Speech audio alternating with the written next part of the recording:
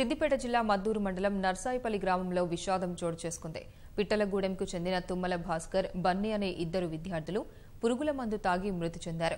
సాయంత్రం పాఠశాల నుంచి వచ్చిన విద్యార్థులు ఇంటి పక్కనే ఉన్న పత్తి చేనులోకి ఆడుకోవడానికి వెళ్లారు.